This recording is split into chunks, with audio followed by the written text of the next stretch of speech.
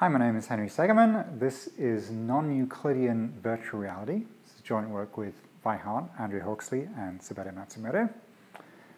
So here I am in this space full of cubes. I'm inside of, there's sort of a black cube around here, its corners are cut off. There's a blue cube in front of me. You'll notice on the floor here there are these squares taped off. So those squares are somehow the same size as the cubes that I'm looking at, but there's something different going on here. Well, you can see here there's apparently way too many cubes around this edge here. There should be 4, just like there's 4 squares on the floor here. Well, so let's see. I'm going to go around and see how many cubes there are. So I'm in the black cube. So if I walk forward a little bit, now I'm in the blue cube. So I've gone 1. Let's turn around and forward again. 2. And 3, and 4, and I'm not back where I started because I was trying to get to the black cube. 5, and 6. So it actually takes me 6 turns to go around this. Well, there's actually 6 cubes around here. We can turn off the edges here, and we just got the truncated ends of these cubes. So it looks like that. And now you can really see that there's 6 things around here. I'm going to get up above this thing. So there's 6 things fitting around, and they should be 90 degrees, but they're not because I'm in hyperbolic space. And also we've got all of these interesting shapes around here. They look like they might be icosahedra or something. Let me see what happens. Maybe I can get around the side of this thing to see what shape it is. So I'm going to go around here and keep going around, and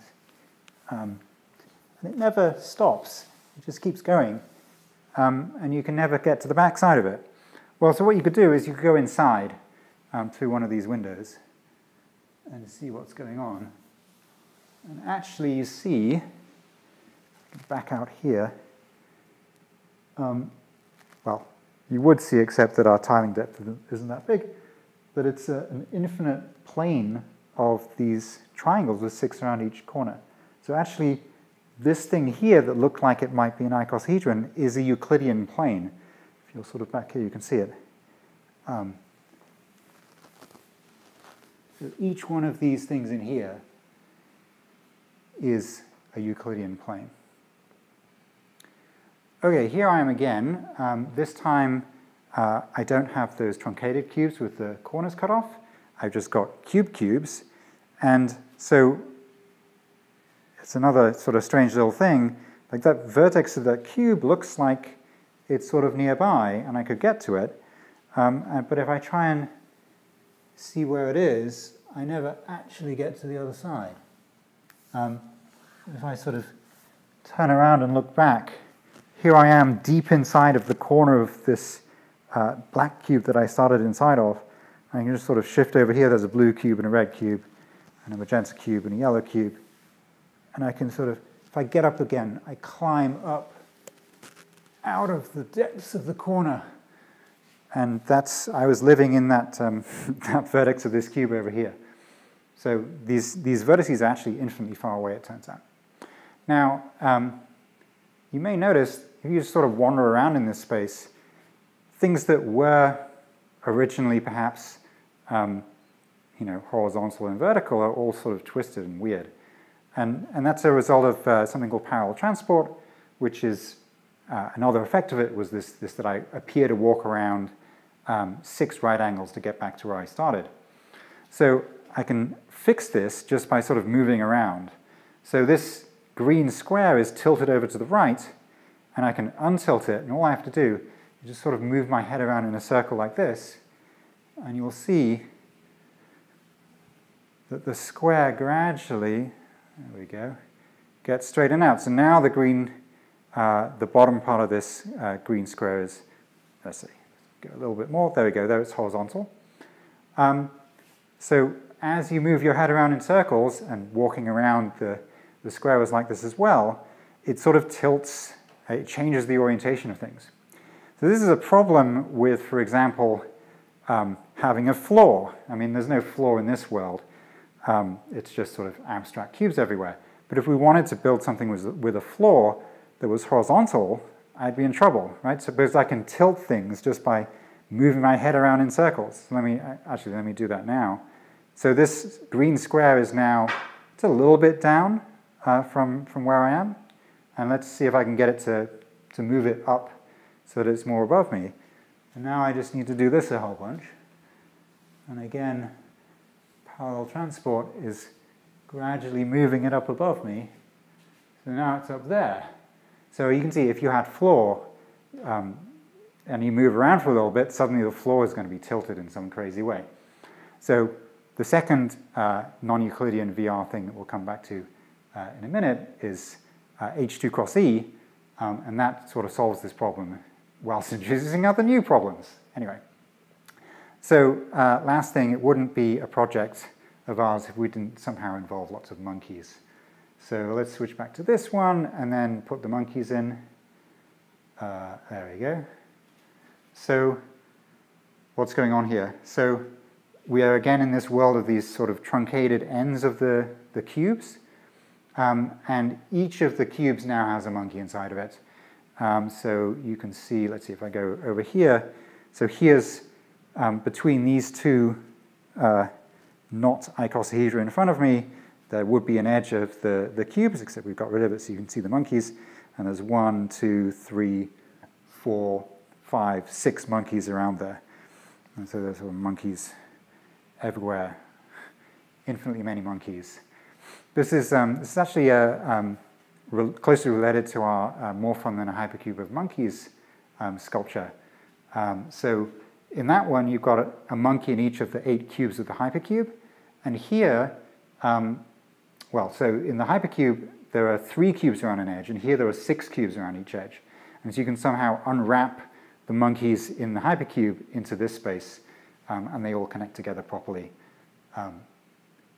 and live their happy monkey lives in this infinite space. All right, so here I am in H2 cross E. So this is an interesting space. We would like to combine some of the notions of hyperbolic space, three-dimensional hyperbolic space we just talked about with the Euclidean plane. So we wanted to solve the problem of the floor falling out from under our feet as we walked. So this space is a product space of the Euclidean line, so up and down vertically is Euclidean. So as I look up and I look down, distances appear to be falling off normally. But in the plane here, I've got something else going on. So I'm living in the hyperbolic plane along here. So we've got the same tiling as we had in H3 in the plane here. So I've got 6 cubes meeting around each vertex.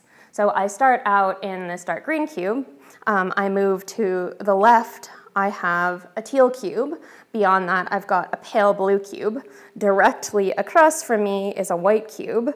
As I move further to the right, there is a salmon cube, and then to my immediate right is a red cube.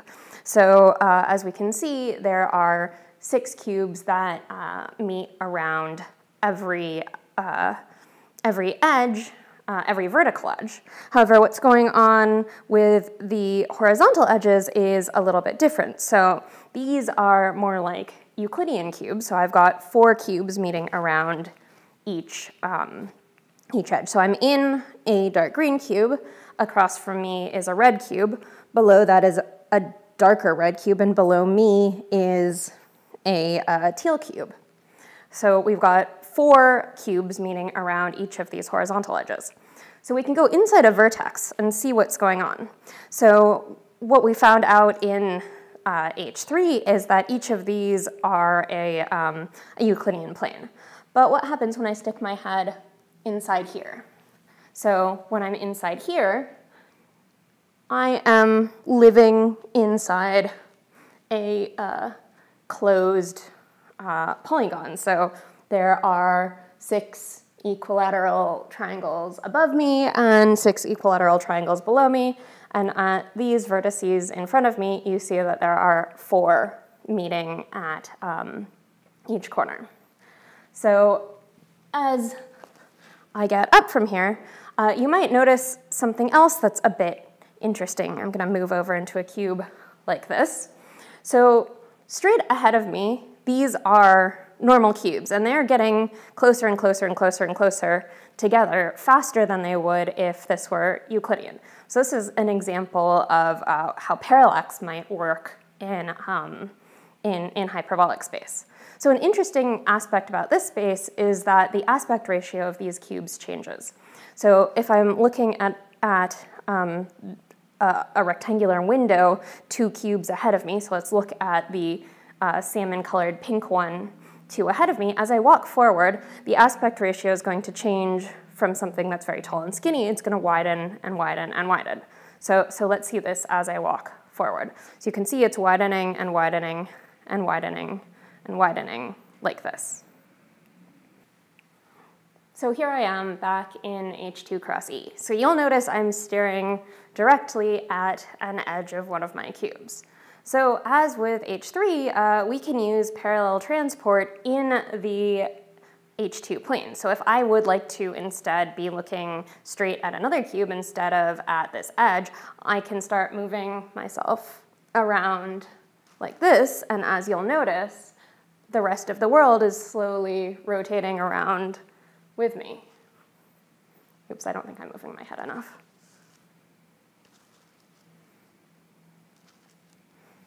So as you can see, I haven't moved my feet, I haven't changed the direction of my head, but now I'm staring directly at a cube in front of me. So this is parallel transport in the H2 direction. However, you'll notice that doing this motion like this is not going to rotate the floor up from under my feet. So this means that no matter what I do, the floor will always stay under my feet as I walk around this place. So this was non-Euclidean virtual reality. Thanks for watching.